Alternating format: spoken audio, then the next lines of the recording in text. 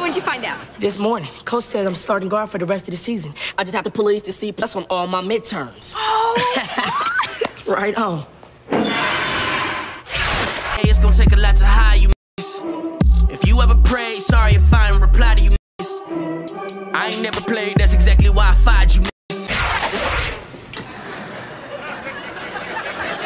Wait. Did you have a vision?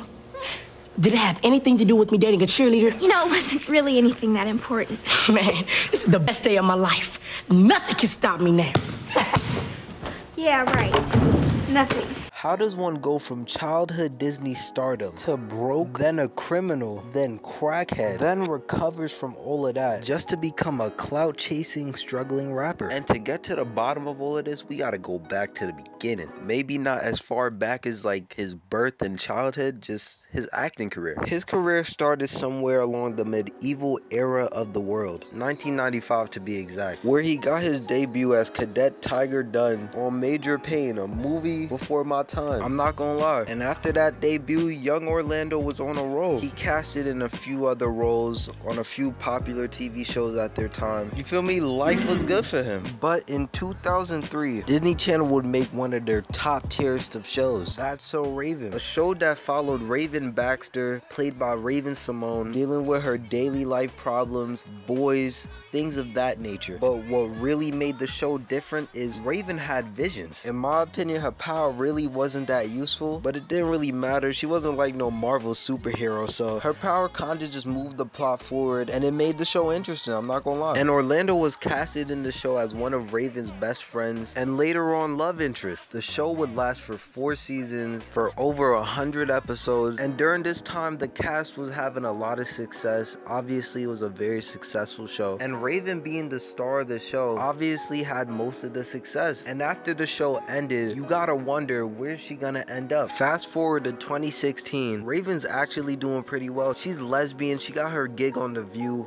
Everything's all good in Raven's world. On the other hand, her former co-star was dealing with life on the complete opposite of what Raven was doing. I went inside the land of the man that wants to go inside if he can, but couldn't do it, man. But I did. I said I could do it, and I can. Imagine that as the clit, man. See, we're gonna take it to another level. Fuck it, let's go. It's like this. You know, you have to hold it, you flip it, and it comes on you. Legs this way, you go, and then. Yeah.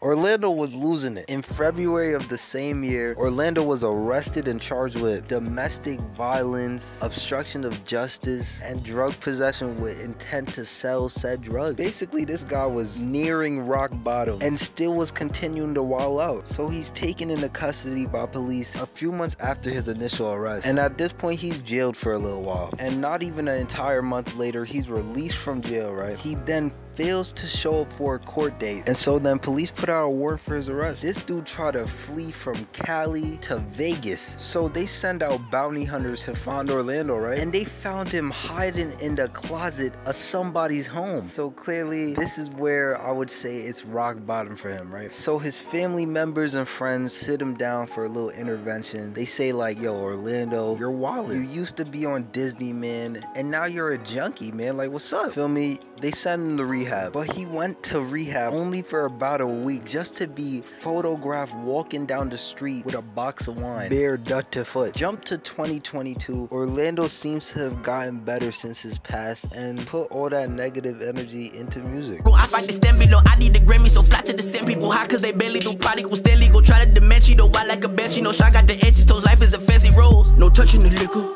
Illuminati, I stick up. My thoughts on the song, personally, I wouldn't listen to it, but this is a way better alternative than drugs. But it seemed like he got a fan base of old heads that mess with his music. So, good for you, Orlando.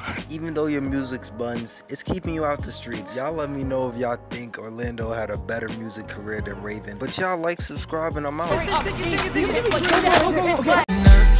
don't even know I left my heart up in the review. I don't even know I left my heart up in the interview. I don't even like those questions asking what I'm into. I don't even like those questions asking what's my